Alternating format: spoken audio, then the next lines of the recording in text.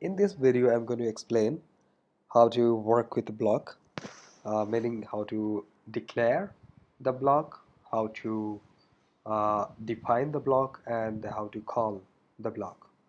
So let's get started with the block declaration. So let me declare it like this. Let me write a double. Uh,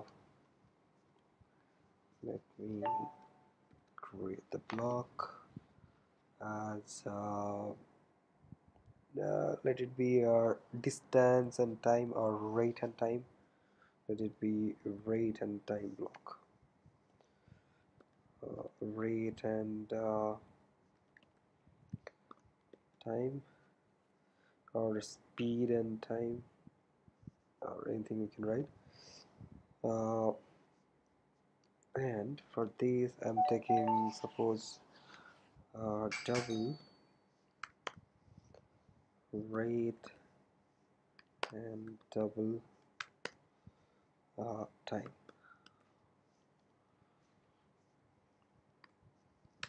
Now the declaration is over. This is the declaration for block. Declaration. Now let's define the block. That is definition. So this is like rate and time. Rate and time equal to the block double, like double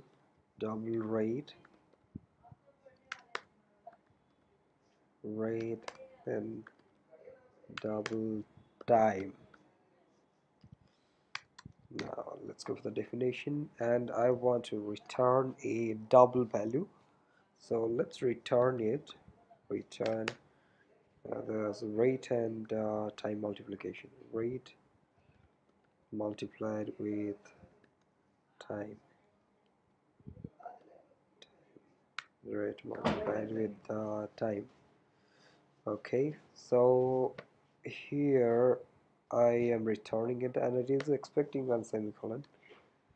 Okay, fine. So the definition and the declaration is over. Let me call this block, and for calling I can write caller method. So for calling, let me take a variable for double, and let it be anything called dx, or let it be dx equal to rate and time, and passing the parameter as rate is, suppose, 35 kilometer per hours, and the time taken is 1 hour and 30 minutes. So let it be 1.5, and let's see uh, how much value it is returning. So let me put a ns log statement here, and I'll write rate and time, rate and time, uh,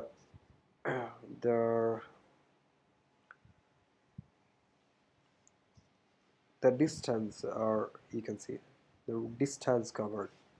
Okay, the distance covered,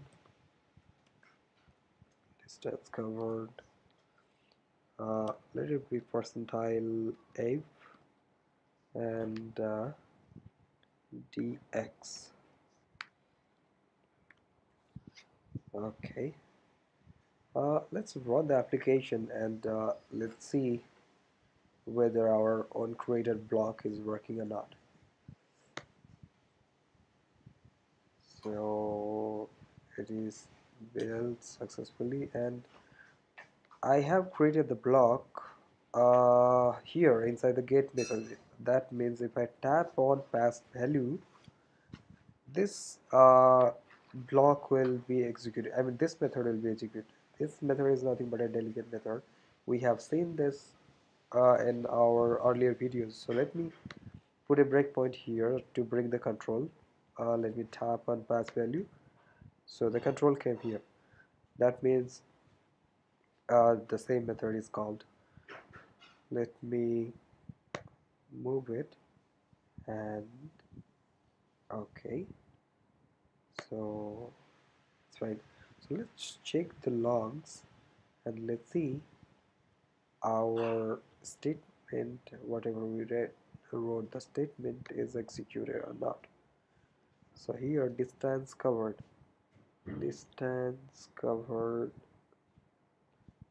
where is here, distance covered is 52.50.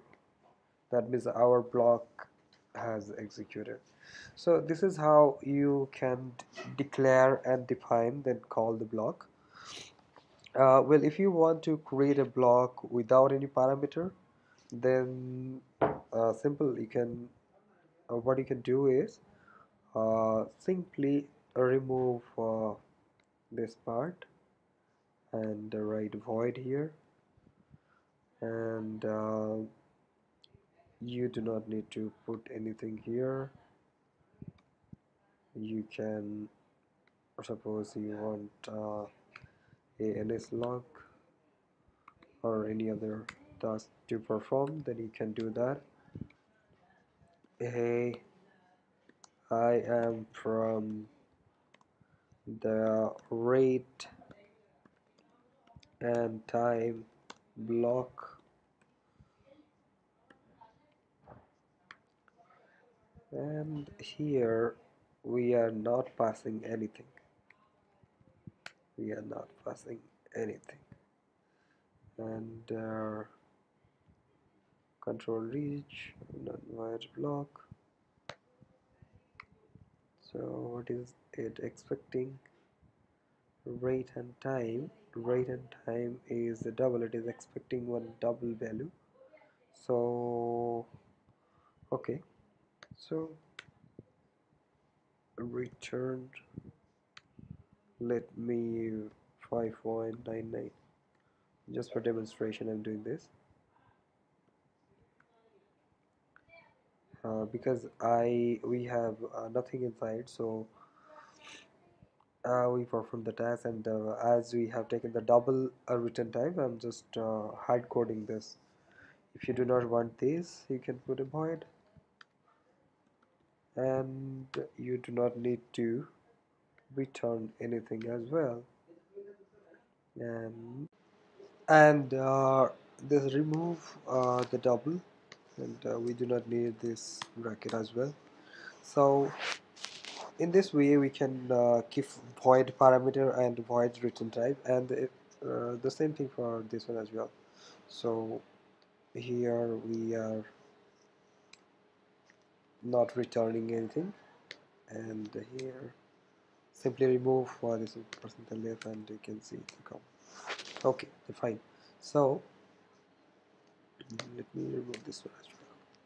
So if I run this code, I can simply execute this statement inside this block. So let's see their execution statement for this one. Let's tap on pass value, and the control came here. Let me move the control, and you can see here, hey, I am from the rate and time block.